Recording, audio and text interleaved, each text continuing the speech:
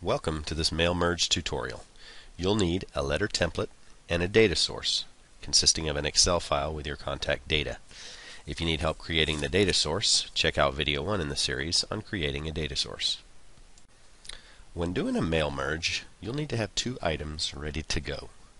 One is an Excel file with your list of contacts, their contact information, and one more column which you'll need to type in, and that's the contact's profession, along with an A or AN, whichever is appropriate. In this case, it's a florist and an accountant. You'll see why in just a few minutes. Across the top row of your columns should be headers which represent the data in the column.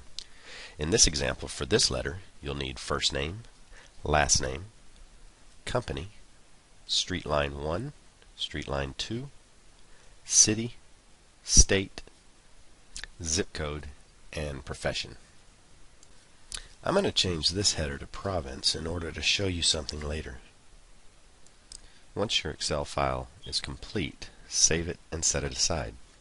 I'll save it to my desktop so I can easily find it when I need it.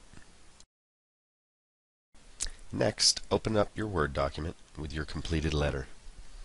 The red text is text that will need to be populated. First, fill in the information that applies to you.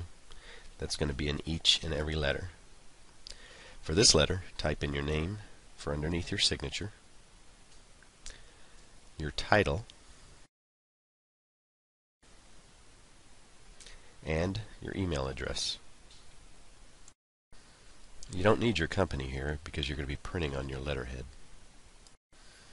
Come up here and type in your phone number.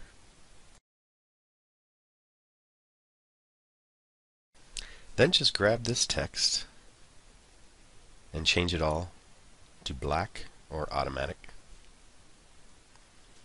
And that's it. Mail merge will do the rest. To begin mail merge, come up to the top and click on Mailings. Come over to Start Mail Merge, click on it, and you get a drop-down with several options. In this case, we're doing a letter, so click on that. Next, go to Select Recipients. Click on that and you'll get a drop down with a few options. In this case, we want to use Existing List. This is where you'll browse to your Excel file that has your contacts information on it. Again, I put mine on my desktop. Find it. Click on it. Click Open. And OK.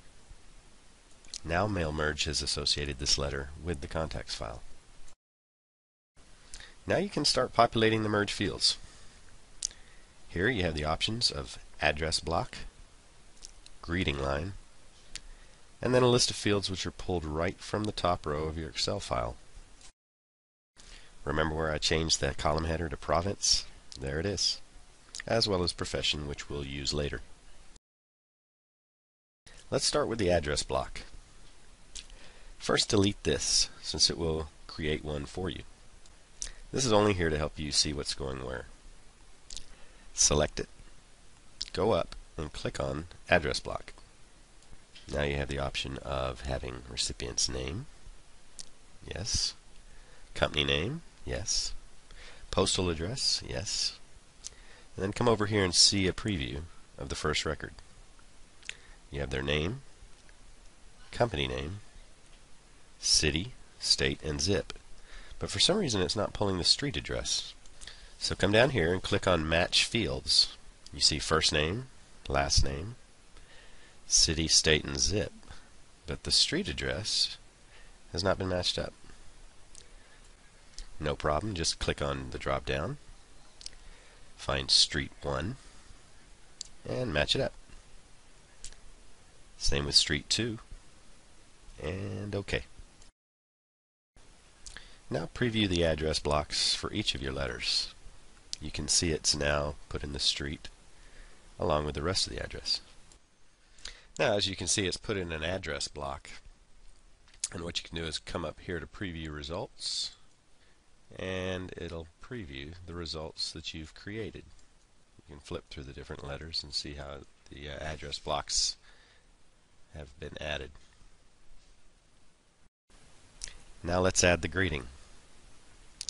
Delete the placeholder text. Come up here and click on Greeting Line. This will give you a few options. Let's do Dear. And here let's choose just the first name. And then choose from either a comma or a colon.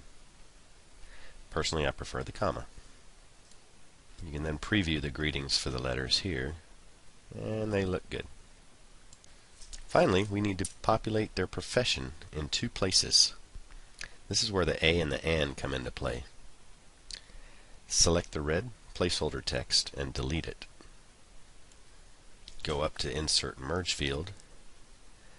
Select the field you want, in this case profession, and you may have to add the space. Now let's do the other one the same way. Select it, delete it, insert merge field, and add the space if necessary. Now the only thing left to do is to delete the reminder to print the letter on your letterhead. And that's it. Mail Merge has created separate letters for each of the contacts on the list. To preview them, go up to the top and scroll through them. If you're ready to print and your letterhead is in the printer, come over to Finish and Merge, click Print Documents, and OK.